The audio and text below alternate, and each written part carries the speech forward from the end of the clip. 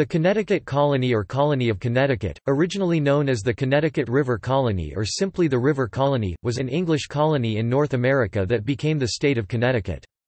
It was organized on March 3, 1636 as a settlement for a Puritan congregation, and the English permanently gained control of the region in 1637 after struggles with the Dutch. The colony was later the scene of a bloody war between the colonists and Pequot Indians known as the Pequot War. Connecticut Colony played a significant role in the establishment of self-government in the New World with its refusal to surrender local authority to the Dominion of New England, an event known as the Charter Oak Incident which occurred at Jeremy Adams Inn and Tavern.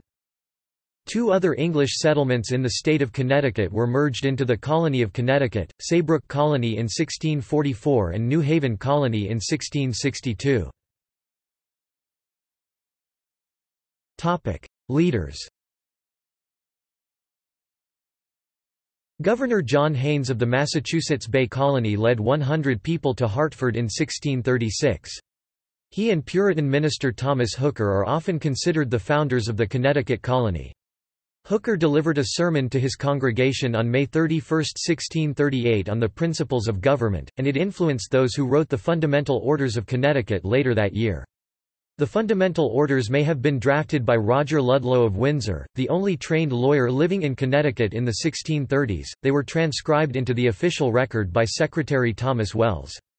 The Rev. John Davenport and merchant Theophilus Eaton led the founders of the New Haven Colony, which was absorbed into Connecticut Colony in the 1660s. In the colony's early years, the governor could not serve consecutive terms, so the governorship rotated for 20 years between John Haynes and Edward Hopkins, both of whom were from Hartford. George Willis, Thomas Wells, and John Webster, also Hartford men, sat in the governor's chair for brief periods in the 1640s and 1650s. John Winthrop the Younger of New London was the son of the founder of the Massachusetts Bay Colony, and he played an important role in consolidating separate settlements into a single colony on the Connecticut River.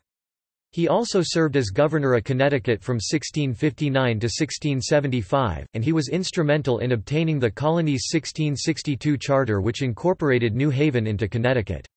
His son Fitz John Winthrop also governed the colony for 10 years starting in 1698. Major John Mason was the military leader of the early colony. He was the commander in the Pequot War, a magistrate, and the founder of Windsor, Saybrook, and Norwich. He was also deputy governor under Winthrop. Roger Ludlow was an Oxford-educated lawyer and former deputy governor of the Massachusetts Bay Colony. He petitioned the General Court for rights to settle the area, and he led the March Commission in settling disputes over land rights. He is credited as drafting the Fundamental Orders of Connecticut 1650 in collaboration with Hooker, Winthrop, and others. He was also the first deputy governor of Connecticut. William Lead of Guilford served as governor of New Haven Colony before its merger into Connecticut, and he also served as governor of Connecticut following Winthrop's death in 1675. He is the only man to serve as governor of both New Haven and Connecticut. Robert Treat of Milford served as governor of the colony, both prior to and after its inclusion in the Dominion of New England under Sir Edmund Andros. His father Richard Treat was one of the original patentees of the colony. Roger Wolcott was a weaver, statesman, and politician from Windsor, and he served as governor from 1751 to 1754. Oliver Wolcott was a signer of the Declaration of Independence and also of the Articles of Confederation, as a representative of Connecticut and the 19th governor. He was a major general for the Connecticut militia in the Revolutionary War serving under George Washington. Religion. The original colonies along the Connecticut River and in New Haven were established by separatist Puritans who were connected with the Massachusetts and Plymouth colonies. They held Calvinist religious beliefs similar to the English Puritans, but they maintained that their congregations needed to be separated from the English state church. They had emigrated to New England during the Great Migration. Economic and social history. The economy began with subsistence farming in the 17th century and developed with greater diversity and an increased focus on production for distant markets, especially the British colonies in the Caribbean. The American Revolution cut off imports from Britain and stimulated a manufacturing sector that made heavy use of the entrepreneurship and mechanical skills of the people. In the second half of the 18th century, difficulties arose from the shortage of good farmland, periodic money problems, and downward price pressures in the export market. In agriculture, there was a shift from grain to animal products. The colonial government attempted to promote various commodities as export items from time to time, such as hemp, potash, and lumber, in order to bolster its economy and improve its balance of trade with Great Britain. Connecticut's domestic architecture included a wide variety of house forms. They generally reflected the dominant English heritage and architectural tradition. See also: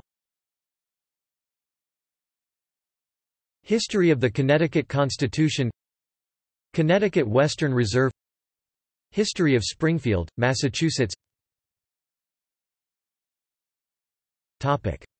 Further reading: Andrews, Charles M. The Colonial Period of American History, The Settlements, Volume 2 1936, pp. 67–194, by leading scholar Atwater, Edward Elias 1881. History of the Colony of New Haven to its absorption into Connecticut, author, to 1664.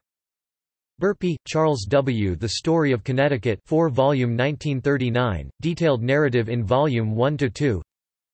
Clark, George Larkin. A History of Connecticut, Its People and Institutions 1914-608 pp. Based on solid scholarship online.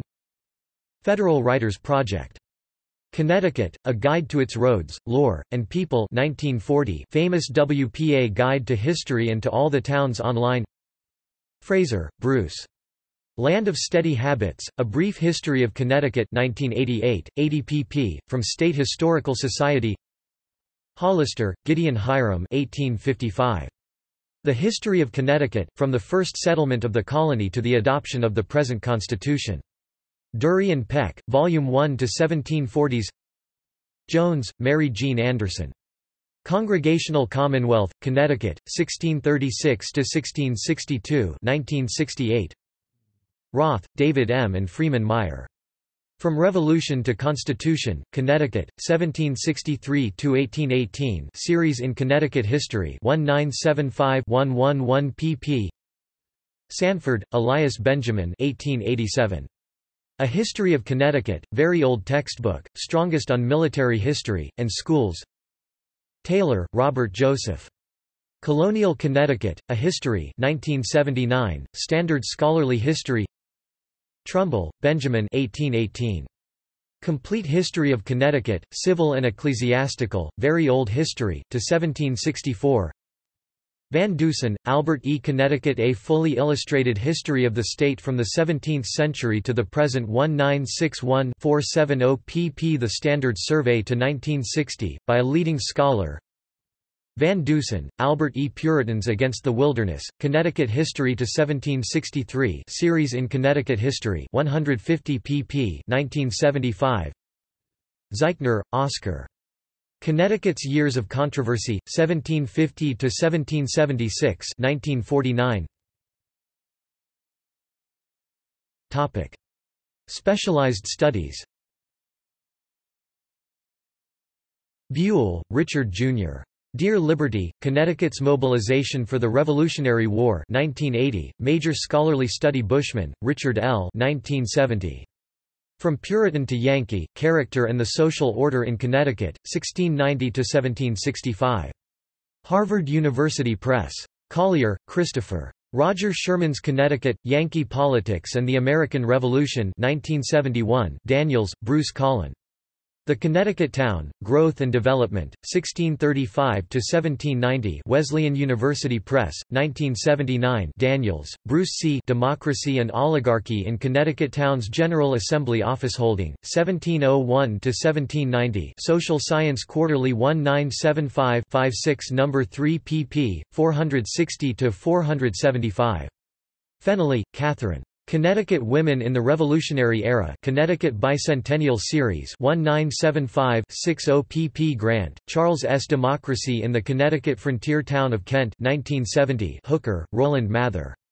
The Colonial Trade of Connecticut 1936 online, 44 pp. Lambert, Edward Rodolphus 1838. History of the Colony of New Haven, before and after the Union with Connecticut.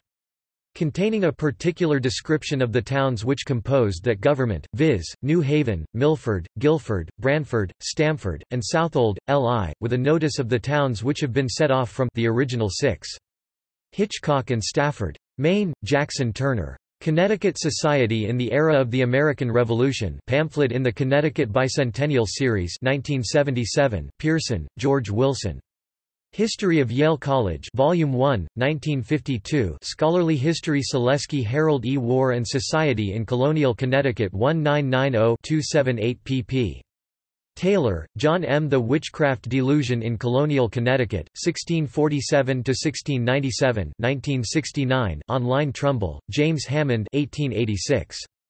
The Memorial History of Hartford County, Connecticut, 1633–1884.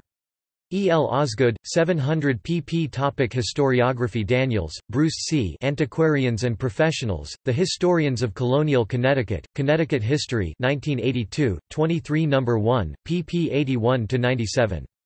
Meyer, Freeman W. The Evolution of the Interpretation of Economic Life in Colonial Connecticut, Connecticut History 1985-26 No. 1 pp. 33–43. References Bibliography External links Published colonial records Archival collections Guide to the Connecticut Colony Land Deeds. Special Collections and Archives, the U.C. Irvine Libraries, Irvine, California. Other Colonial Connecticut Records, the public records of the Colony of Connecticut, 1636–1776. Colonial Connecticut Town Nomenclature. Connecticut Constitutionalism, 1639–1789. Timeline of colonial Connecticut history.